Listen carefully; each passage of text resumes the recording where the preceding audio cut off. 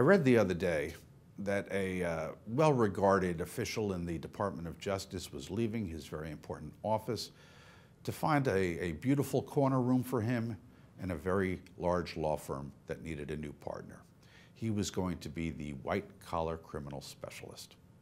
And I thought to myself, what a curious thing that every time a guy leaves an important position in the government, he finds welcome arms in a law firm. You see, being a prosecutor is not the same as being a white-collar criminal defense lawyer. The skill set's not the same. When's the last time he went through a really bad cross-examination? When's the last time he had to do a case without the FBI at his side? These aren't the skills that one needs in order to work for a corporation or a corporate officer in order to defend them against accusations. But then, that's not really what they're there for.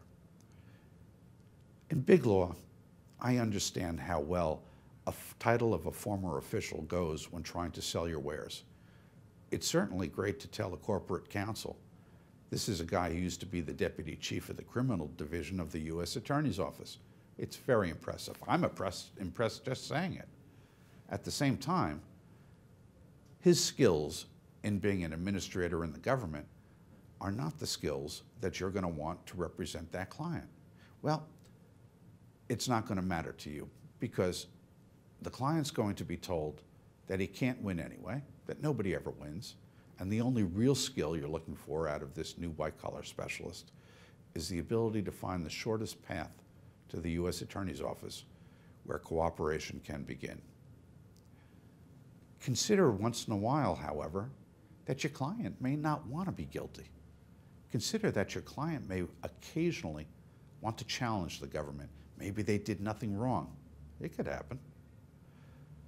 Are you prepared for that?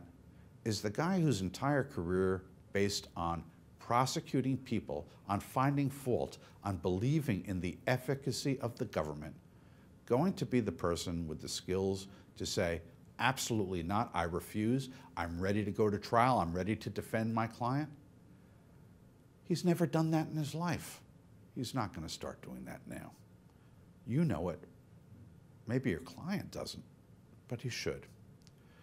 What you might want to consider doing is instead of seeking people who've got fancy titles that the government hands out, have a skill set, a competence, in order to defend those people, whether they're corporations or whether they're officers, so that every once in a while, when you get an innocent guy, when you get a corporation that didn't actually do anything wrong, maybe you could be in a position where you could say, we can defend you, and we're willing to fight. We have the ability to fight. Not everybody's guilty. Not everybody loses. Not everybody needs to rush down to the government office and turn themselves in. The problem you need to cure is to have the people on hand who have the will and the skill to make that fight, to give their client a chance to win. Every once in a while, you might find they want to. You might find they like it. You might find that you could win.